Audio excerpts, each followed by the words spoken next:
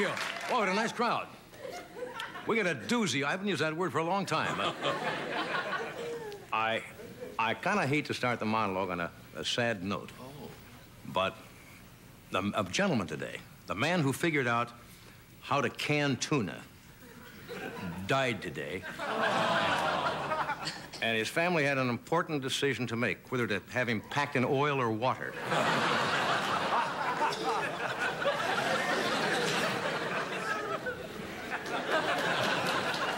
Anyway, most of you from out of town, I assume. Yeah. Anyway, you're kind of in Hollywood. If you go to Hollywood, it's kind of what, the land of dreams? That's what they call it, where one day you can be sitting at a soda fountain wearing a tight sweater, and the next day be arrested for being a transvestite. It's just that kind of... I saw something that bothered me today. Really bothered me. In the paper USA Today, scientists now said, or geneticists now say, we may all be descended from bacteria. Does it bother you that the commissary meatloaf could be a distant cousin? God, it bothers me. Steve Garvey, retired today. Yeah. Former ball, great star with the Los Angeles Dodgers, and then I ended up, I believe, with San Diego for 5 years. And, but you don't have to worry about Steve. He already has a new job. He's going to be a dimple donor to Michael Jackson. Look, I like Steve Garvey. He is a clean-cut, classy ball player. Steve Garvey wouldn't even scratch himself on TV. He kept Mexican jumping beans in his cup.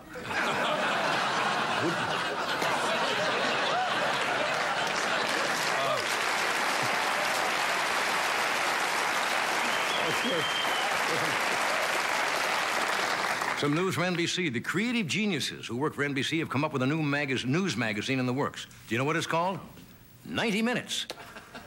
Hey. Yeah. Where do they come up with such clever titles like that? If it really is a hit, they're going to come up with another one called 30-30. And wait till you see what they've got in the new fall shows coming up, like Kate and Alvy, Mayhem He Scribbled, and Jake and the Slightly Overweight Guy. You know, I should have taken that joke on the road and left it there. I'll bet you don't know whose birthday it was yesterday. Salmon P. Chase. Salmon P. Chase was the Secretary of the United States Treasury under President Abraham Lincoln. Now, you may not be familiar with his name, but you certainly know his face. He's on the $10,000 bill.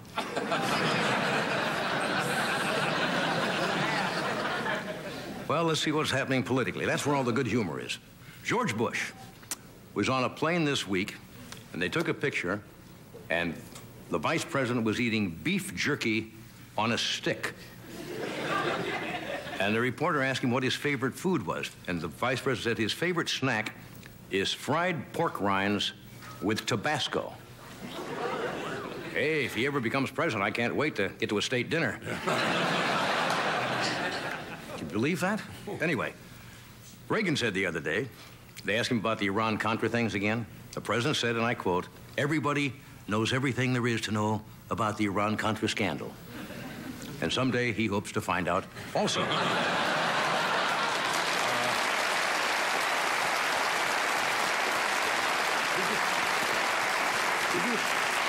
Did you read about the 23-year-old investment counselor in New York who was arrested? He apparently took about $10 million from his clients. He was supposed to put it in the stock market last September, before the crash. He didn't.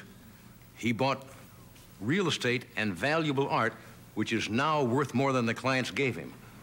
And he's being arrested. I want to hire him. He's better than mine. You know my investment counselors. Whew. Dewey, Cheatham, and Howe.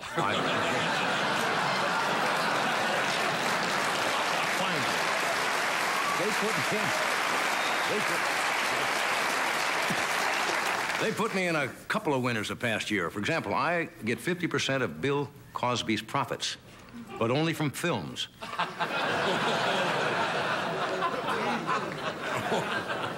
And I have a whole warehouse full of Ayatollah dashboard statues that did not go well at all. Thank you, guys. Little archaeological news, which I throw in occasionally. Today, some archaeologists discovered some 5,000-year-old clay tablets that date back to ancient Mesopotamia. Remember that in school? And in those clay tablets was a letter from a king to his son. And it said, "Go on to war instead of lying around amidst women." Now, can you think 5,000 years from now when they dig up some letters and one says, "Congratulations, you may already be a winner"? Good happen. Okay. Larry Holmes, the boxer, is coming out of retirement. He's a grandfather. He says he wants to return to the ring because, as Larry says, he has a strong sense of history. I have a feeling he wouldn't be doing this if he has a strong history of sense. Anyway, tonight. Okay. Tonight on the show, Mr. Milton Berle is here.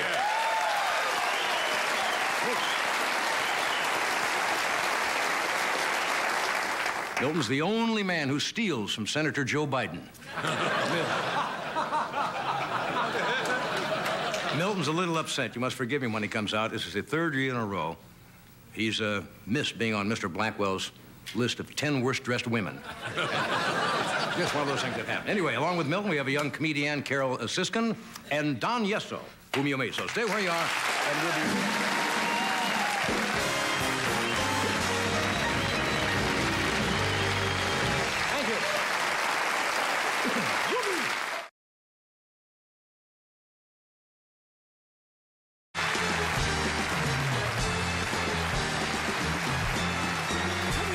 Okay, folks.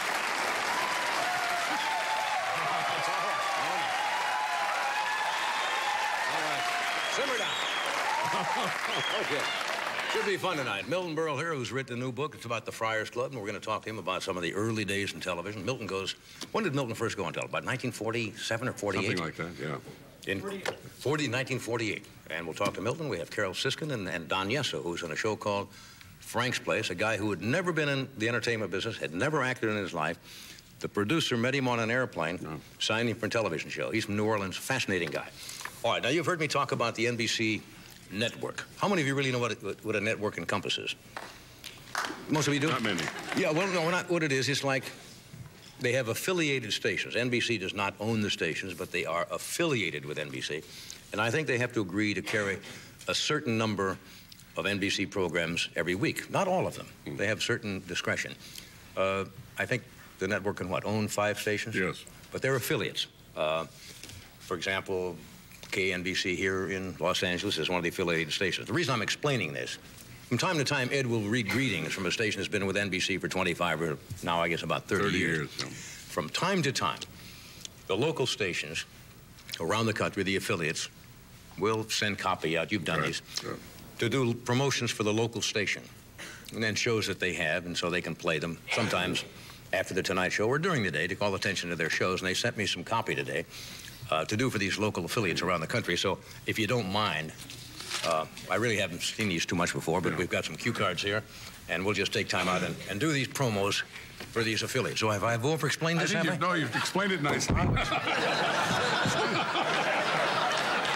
Notice how as you get older and the hair gets thinner and the comb just goes... Comb glides right through, yeah. All right, I think this is the first one right here. We'll do this one. Are we ready for these? Yes. Bobby, are we ready? Sure. Bobby's got laryngitis today. Okay, I'll get these out of the way. It's John at Carson reminding you to tune into Appalachia's finest, the Hillbilly Station, our affiliate WHIL in Squash Possum, Tennessee, where illiteracy is king. We're the finest evening news team featuring anchor mom Billy Bob Yoakum, John Doe Yoakum, sports with Jimmy Dean Yoakum, and weather with Billie Jean Bobby Sue Verna Louise Emma May Yoakum. Followed by Appalachia's newest first cousin dating game, Darwin Schmarwin. Okay.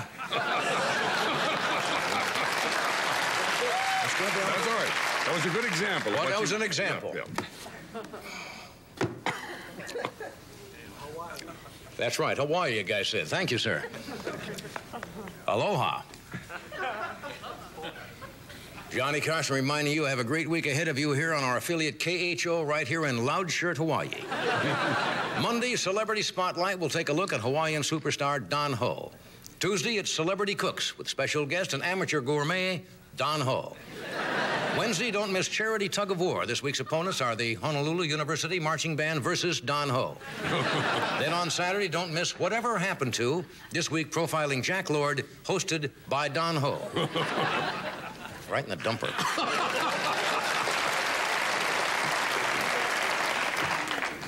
These aren't really serious. I mean, these aren't the actual shows they're doing. You see, this is kind of a satire.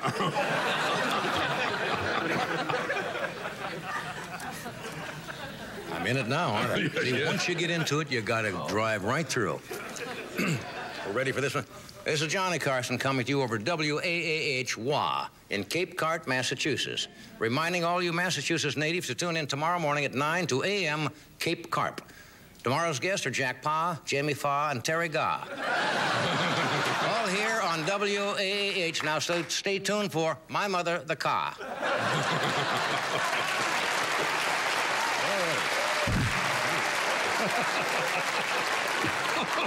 Even the cards are fighting me.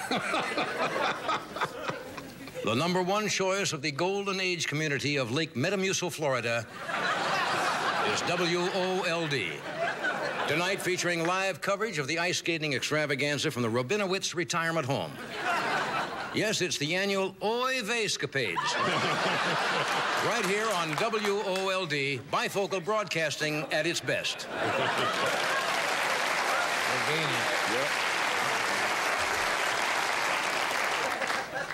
Howdy, buckaroos. This your late-night bunkhouse buddy, J.C., moseying down the trail right here on KOW, Limp Lariat, Wyoming, where small motel soap was first whittled. Now, don't miss Chuck Wagon Charlie's cooking show. This week, he'll teach you how to brew a nice bowl of steer skull bouillon. Then later on PM, Limp Lariat, the author of Wyoming's bestseller, Horses Who Hate Cowboys and the Cowboys Who Love Them. All here on Moo TV, KOW.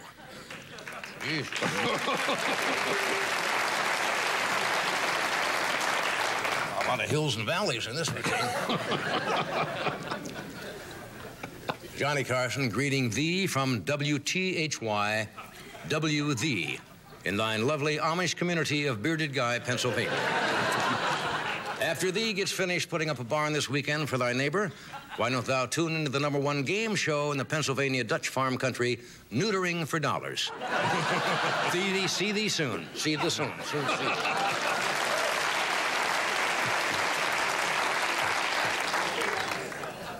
Buenos dias, amigos. This is Johnny Carson inviting you to watch The Tonight Show on affiliate KPASA Cape Pasa in the Rio Grande Valley's finest community, Ocupado, Texas. The final resting place of the original Clarabelle. Wake up to cartoons Saturday morning, hosted by Border Patrol Ben and his gringo sidekick Kirk. Later Saturday on Cape Pasa, Sport Beat, it's Borough Demolition Derby. And later tonight, following The Tonight Show, stay tuned for the #1 local interview program, Strip Search of the Air. Hasta luego.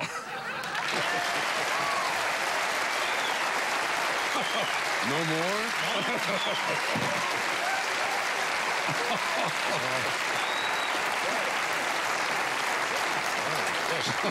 Boy, that was a Rorschach test of humor, wasn't it? Spitballing, okay. In just a moment, Mr. Milton Berle will come on and talk about his new book, and we have Carol Siskin and Don Yesso. So stay where you are.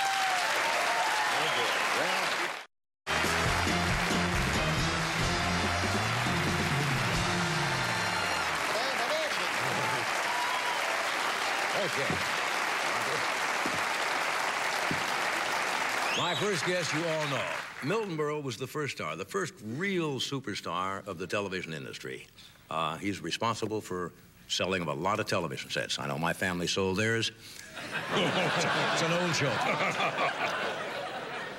He's celebrating his 40th anniversary in television and his 75th year in show business. He's written a book, came out recently. It's It's really about the Friars Club and its contribution to show business in general. And he's got a special coming up about the infancy of television called Milton Berle, the Second Time Around. Would you welcome Mr. Milton Berle?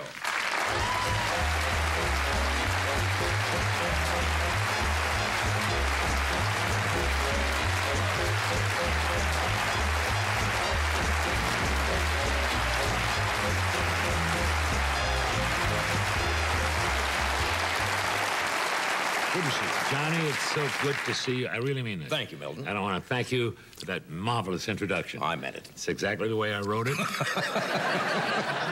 I like to... Oh, by the way, gotta get something. I missed the last 3 jokes in your monologue. Oh, that was the one about the... And you're not alone. I'm not... No, you were talking about Don Ho? Don Ho. In Hawaii, I like that bit. I stayed with Don Ho in his house, at the Ho House, and while I was there... 3, 4. Oh, I got it. Before we even talk, I got to tell you what happened. I was coming through the entrance here. Yeah. And they have a tour going on. You know, the NBC Carson, tours. Yeah. And some old lady, she's about 88 years old. She was cute. 88. Wait till I tell it, for God's sake, please. And no, it's not a joke. It's true. She was 88. She walked over to me. She looked at me. She said, "Hello, Uncle Milty." She says, "I love you." She says, "You know, I've been watching you ever since I was a little girl." I said, "Get the hell out of here." Sweet little old lady. Oh, go. Well, we get strange people in here. No. Oh, another guy. Weird people. Another guy come over to me. Really? Knowing my age, he said to me, "When are you going to retire?" Waiting for me to retire is like leaving the porch light on for Jimmy Hoffa.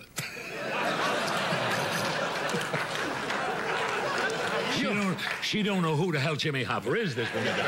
You're never going to retire. Look in the yellow pages under cement. Yeah. What'd you say? I'll just jump in. Jump in anytime. Yeah.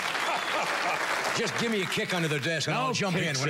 When you heard the theme song. Now, you went on television in 1948, right? 1948. God almighty. And you did the first show out of this building when it was built here at NBC. Absolutely, right here in Burbank. And you worked in 6B in New York. 6B. Now, you did it all live in that time, even though we're close to live, but right. we don't edit anything. I mean, what we do tonight goes out, even the bit I just did after the monologue. That will actually be sent to New York unless they shoot it down at Omaha, which I hope they do. Maybe send it back. But you had no time to edit. It went out, and that was it. Well, we did it live. We had live audiences, and that's why I got the gray hair. Yeah. Right? And if you told a joke and it bombed, you just stood there like a dummy, like that, you know what I mean? You know the feeling. And, What the hell? I'll tell him when he comes in. Can I get you another here? Certainly, yeah. And I don't know if you know this, but you're invited. Invited? Ruth, by the way, how's your wife, She's Alice? lovely, thank you. Ruth sends her love. Thank you're you. invited to my 80th birthday. When is it? July. In July. Well, 12th. congratulations. 80 years old. 80 years old. Well, I don't feel it. I feel like a 20-year-old, but there's never one around. What the hey? What the hey? And you have the body of a 20-year-old, and you better give it back. You're getting it all wrinkled. All wrinkled. Yes. You want to light that? No. Anyway, yeah. Back up, please. See, here, let me. What is this, a prop? What are you? Permit me. Permit me. Here. There you go. Wow. What do you give me the wow?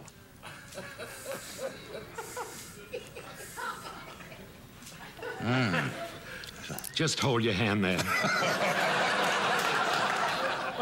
I got the light. You're getting too old to inhale. You've got to pull in on that. Hey, I'm not going to inhale while I'm sitting next to you, but I'll tell you the truth. What the hell? Don't start. Johnny, yes, I sir. got to tell you something, and this is really the truth. Everybody, it's on all the paper. I'm going to be 80 years old, right. And I'd like to say something to the gentlemen that are in the studio and the gentlemen watching the show. Sex over 75 is sensational, especially the one in the winter. No, I'm kidding. No, Johnny, you know Ruth? You know Ruth? Certainly do. Ruth and I have sex almost every day in the week. Almost Monday, almost Tuesday.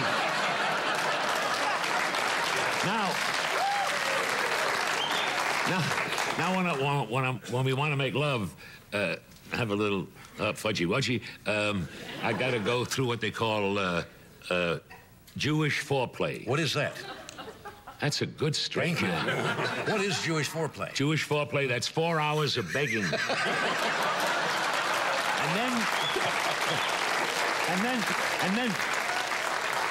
and then there's Italian foreplay. Italian foreplay? Yeah. Marie, I'm home. Now, boys, the band are laughing.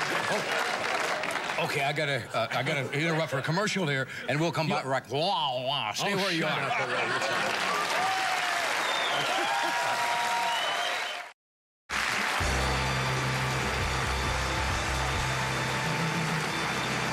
We are back talking with Milton Berle, Mr. Television.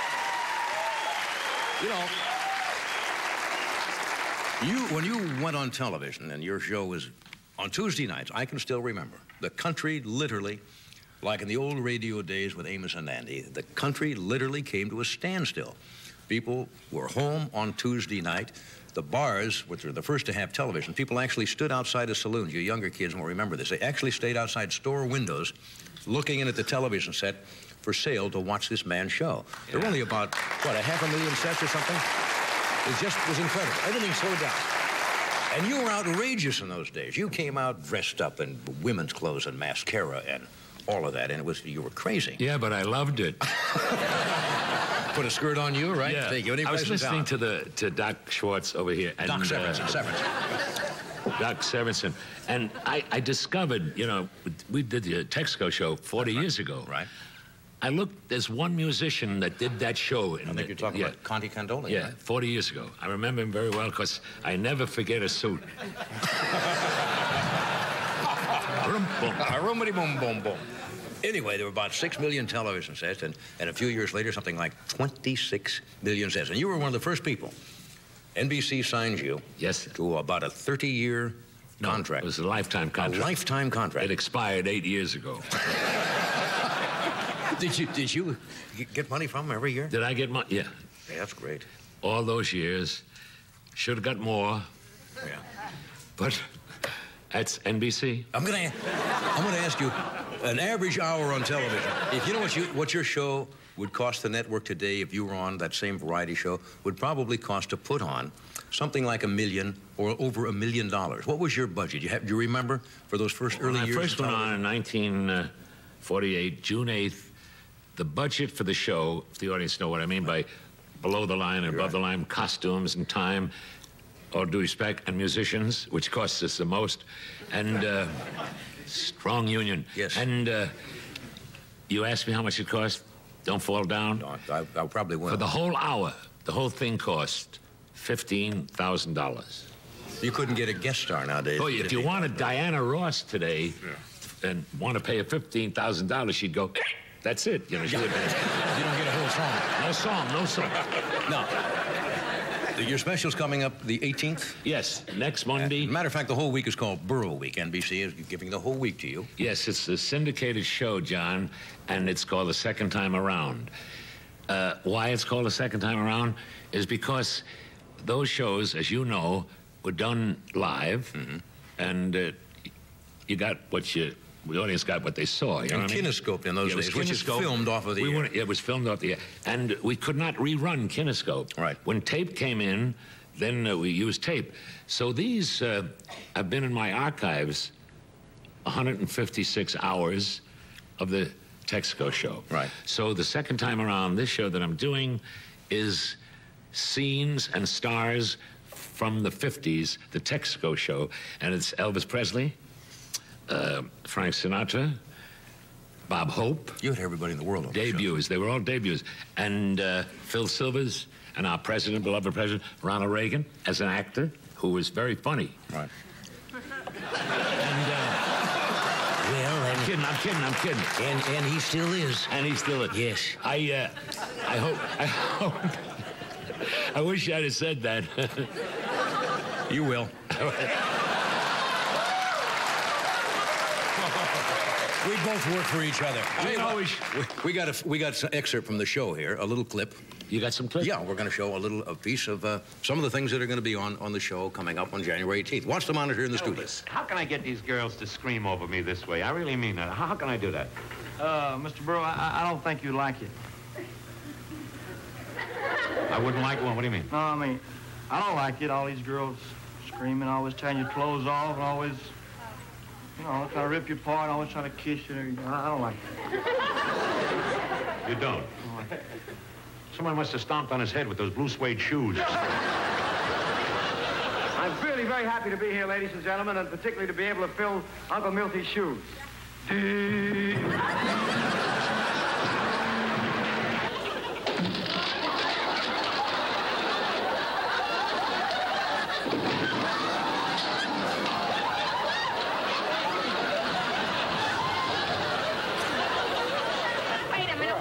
To me, I'm Berle. Berle. Two Berle days.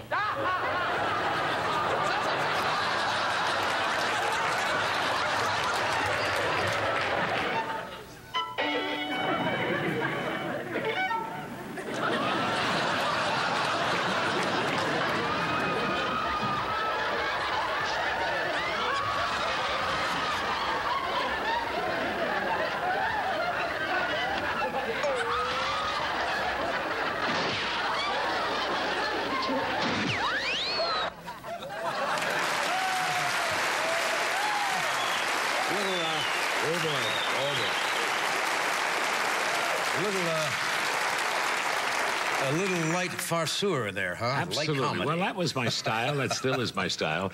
But it's remarkable. Do you see Sinatra? I would tell you. He weighed 108.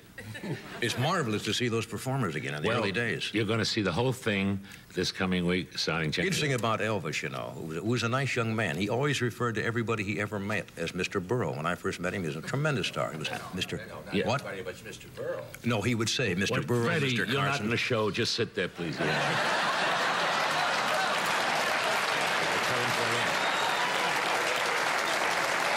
No, you're right. Freddie's enjoying his golden years over there in the chair. About Elvis, always, you know, Mr. polite. Berle, yeah. Mr. Berle, Mr. Carson. Yeah. Oh, I got to tell you one story. Yeah. One story, and then I got to be on the set June. And Elvis did one of the first shows with me, and I met him at the airport with a limousine, and he had Colonel Parker with him, Tom Parker. Right. And he was a brilliant guy. And he came in, sat in the limousine, and Elvis was seated between Colonel Parker and myself. Colonel Parker was managing him then. So I said, Elvis, I'm very happy that you're going to be on the show. I have a contract here. And as I was about to hand it to him, Colonel Parker says, give me that. Don't show that to the boy. Meaning, what? But on account of Colonel Tom Parker, with the work that he's done, or he did, that's why there's only one Elvis. God love him. Yeah, they had a unique relationship. It was almost a 50-50 relationship, which is unusual in that business. I should say so. Anyway, the book is called B.S. I Love You. Yeah. It's a fascinating account of... They're laughing. They don't know what BS means. Yeah. It's not Barbara Streisand. It's not Barbara Stanwyck. It's not Bobby Short. Right. It is exactly what it's supposed it says. to be. And it's 60 funny years with the famous and the infamous. I hope it's a big hit. It's a fun book to read. A lot of great stories. Did you like it? I loved it. I'm glad. And I thank you for coming. Hey, I'm glad to Monday night, I'll see you. we'll be there the second time around. Thank you, Milty.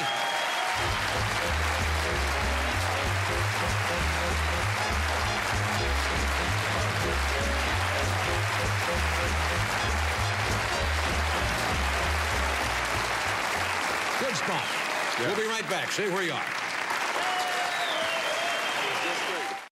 We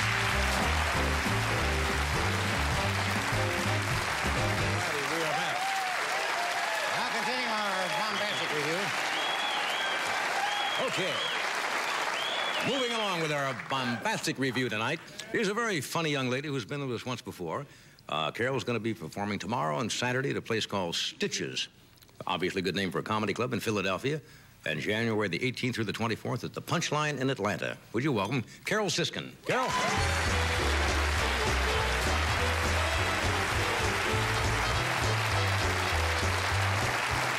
Thank you very much. It's wonderful to be here, and you sound like you're in a terrific mood. You are, aren't you? Yeah. And I think I know why. The holidays are over, kids. We made it. We did. I mean, it's fun while it's happening. It's crazy, though. I mean, it's nice to see your folks. It's nice to see the relatives. It's just that I always leave with a headache this big. And it's got Mother written all over it. Do they take a class? Are they the same for one reason? They're not happy until all of their kids are married. I swear, I was called for jury duty. My mother swore it was my last chance to meet a lawyer. I met a great guy. I can't see him for another 10 to 12 years. I should understand men better than I do because I grew up with men. I have brothers. I wanted sisters. They're better for a girl, aren't they? Teach you how to put on makeup, how to do your hair, give you dating tips. You know, brothers teach you how to unhook a bra with your teeth. I never needed to know this. My brothers hated me because my mother forced them to take me out. They never had fun. I always had fun. I would have had more fun if they'd punched holes in the box, but...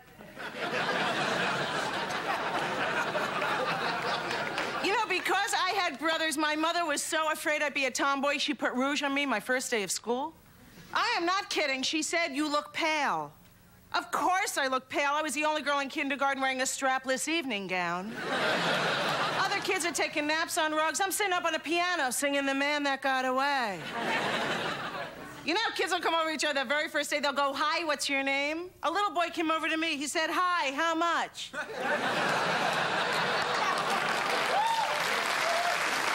Sick, huh? One of my brothers, it's interesting, he's a lawyer. I asked him if I should draw up a will. I don't know. He said, "Don't bother. No one's going to walk 6 flights up to get your stuff." It's interesting about siblings. We know how to get to each other, don't we? Yeah. My brothers get to me by being morbid. They tell me they're buying cemetery plots, and they're including me in their plans. That they're buying a couple of extra plots, one for me and another one in case I get a date last minute. No wonder I get depressed going home. Oh, don't worry about me. I love being depressed. You gotta get into it. You know what I mean? A good depression, come on, it's a chance to sleep 20 hours a day. And eat Haagen-Dazs the other 4. Good, you know it. Good, then you know Sarah Lee, too. Sarah Lee, what a gal. I get crazy thinking about a chocolate Sarah Lee in a tin frozen. I don't let it thaw because I don't cook, but...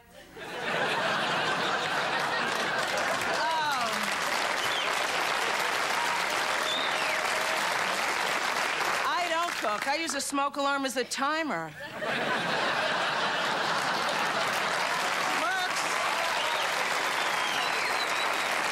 It works. The alarm goes off. You know it needs another 10 minutes. I did something really stupid. I bought a Sara Lee, ate the whole thing. Then I do something really stupid. I read the package. Serves 12. Who are these people? Anorexics with no sense of proportion. They must be the same people who buy ice cream in those little Dixie cups, eat them, and then say, "Oh, I'm stuffed."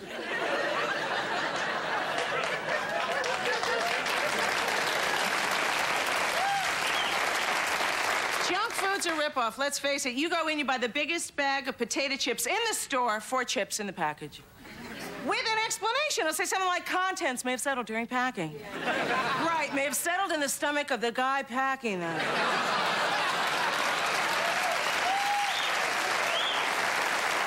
Somewhere there's a man with a hose blowing in air and sucking out my potato chips.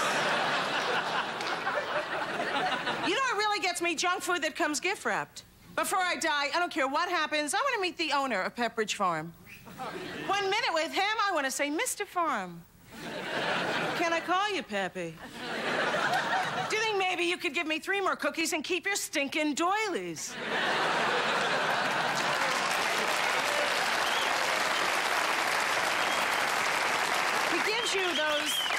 He gives you those little skeleton shells between the cookies. Don't they look like hats for small nurses? They do. They say they pack it that way for freshness. Right, you tell me who needs an expiration date on Pepperidge Farm cookies. They're gone before they reach the cashier. And even if you try to eat healthy, forget it. They make it impossible. They give you stuff like cottage cheese. Cottage cheese? Who invented this? And how did they know when they were done inventing it?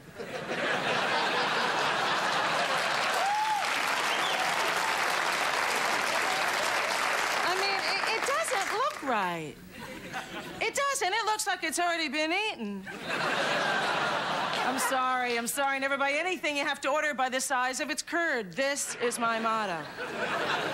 It's like, of course, it's a perfect diet food. Look at it. Do you have an appetite now? You're probably all yogurt freaks, too. I hate to be the one to tell you, but yogurt is cottage cheese that went bad.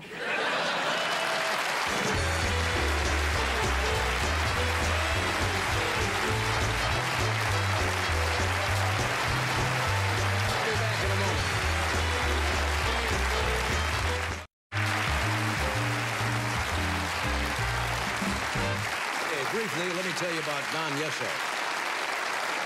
This young man you're going to meet has an interesting story. Not long ago, he was going to school in New Orleans. He met a television producer on an airplane, and now he's one of the regulars in that producer's television series, which is called Frank's Place. Would you welcome Don Yesso? Don.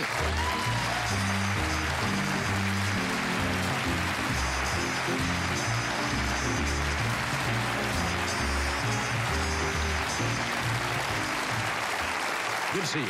Oh, same here. Thanks for that. It was a nice little introduction thing. Well, that's all right. My pleasure. Things going well on the show? Ooh, yeah, real good. Yeah. People really don't believe your story. It is so bizarre. It's like something that you'd make a movie about. You met this guy on a plane. He put you in his television show. You'd had no acting experience. Did you ever have to get together and meet with the network executives before they... Okay. Yeah, that was quite a little experience there. You walk into this room, and they got all of these executives in there. And you walk on in and you say, hello, hey, how y'all doing?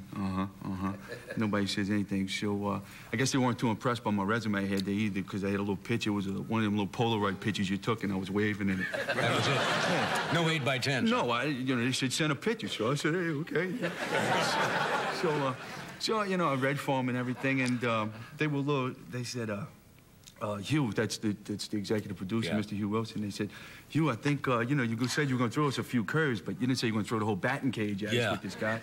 So he says, look, listen, give me Donnie. He says, it's easier to teach him how to act than it is to teach an actor how to talk like him. Yeah. And I said, thank God for small wonders. Yeah, you do have a different accent. People would think almost you're from New York somewhere, but you're from New Orleans. Yes, sir. I was born and raised there. Yeah, has the accent caused any problems with the show? Or that's what they wanted, I guess, huh? Yeah. No, as a matter of fact, in one of the episodes, they, in the screening room, when they go through all the shows and everything, they were watching dailies and a rough cut of the show. Yeah. And Mr. Wilson, pushes the pause button. He says, I can't understand the damn thing Donnie's saying. He says, well, we just subtitle him. And they went ahead and they started doing it. So subtitling? Yeah, they thought he was kidding. So when the episode comes on out, and when I'm talking, there's words underneath me. And I went, oh, my God. I said, everybody in America wrote in and said they don't understand what I'm saying. But he said, no, don't worry about it. We just thought it was a nice joke. So I'm the first American actor on an English-speaking television show with English subtitles. That's a first. Yeah, I got to try and get in the Guinness Book or something. How many shows have you done now? Somebody said 15 or 16 shows? 18. 18. Yeah, 18. Now, looking back on the first show, what do you think, looking back at it, what do you think you're acting now that you've had a little more experience on the first show? Well, as a matter of fact, I was real fortunate because I just got through filming an episode last week, which Shorty, the character I play, was featured in. Oh. And so they really put me to the guns, and hopefully it turns out good, knock on wood and everything else. But I sound like a woodpecker. I've been knocking on someone's wood lately. So, I remember the very first time we did the pilot, and I'm sitting there, and I'm like looking around, and I'm saying, man, this is Tim Reed. He's the star of the show. Yeah, I know. I said, man, I'm acting with Tim Reed. I got lines and stuff. So they got this thing, and he throws this line to me. He says, whew, is it always this hot down here? And I thought I was doing real good. And it was like, it don't get hot down here for another month or so. And I thought I was great. It was terrible. Yeah. But, you know, so... It's getting better, though, huh? Yeah, I lucked out. Oh, yeah. So don't ever change too much. Do your folks see the show in New Orleans? Yeah. What do they think about it? It's their favorite TV show. Mom is there every week, huh? Changed her life, I'll bet, too, huh? Yeah, she's the most popular lady at the bingo games. Yeah. I remember Got a son on television. Yeah, well, she was telling me when she was at the bingo game and everything. I mean, these are nice ladies, you know. Sure. And so they get all excited about stuff. And the first time my picture was in Enquirer, no bad story now, just, you know, for the fall. She come home